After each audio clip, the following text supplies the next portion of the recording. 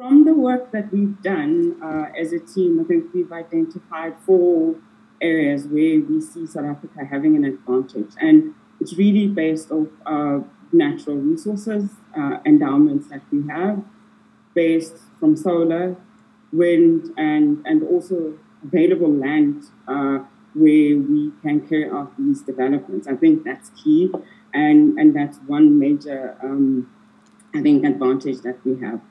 And second, South Africa is geographically well positioned as a hedge market, and with I guess some of the global trading partnerships that we have with the countries that have expressed needs to access green hydrogen.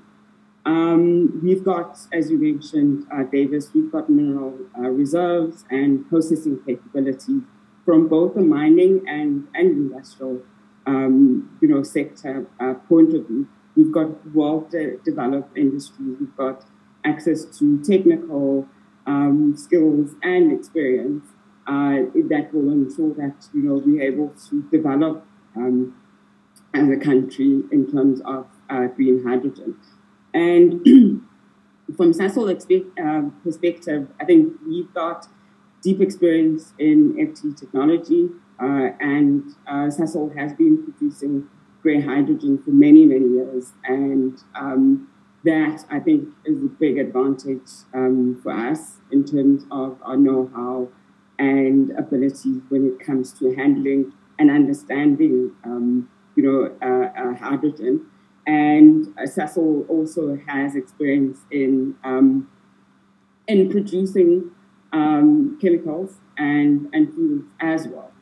And so that also we see as an advantage that can be leveraged to put South Africa in a best position to develop as a green hydrogen economy. So the country's perspective, I think, taking into account the economic situation where we are at the moment, where we're really desperate for job creation, we're really desperate for projects that will enable the economy to grow, looking into the future and in a sustainable manner as well. So we see green hydrogen as a great opportunity for South Africa, looking at obviously what we have and what we can play with, and positioning the country for green hydrogen hubs. Mm-hmm. And we see some local opportunities with companies that are looking to decarbonize and access green hydrogen for their own operations.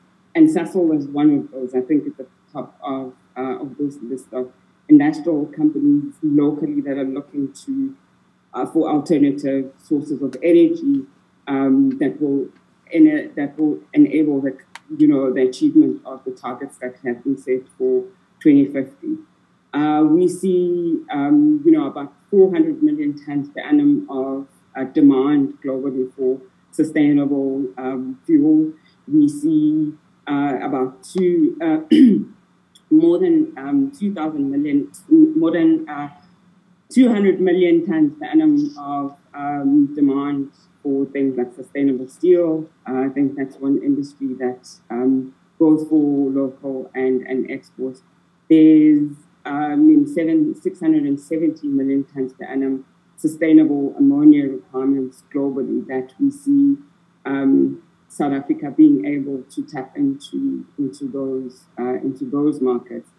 And so we're pretty excited about the opportunities that green hydrogen presents for South Africa specifically, and basically for our industry, and what we have to play with. We believe it will position us to be able to produce green hydrogen and green hydrogen derivatives competitively and be able to compete globally as a country.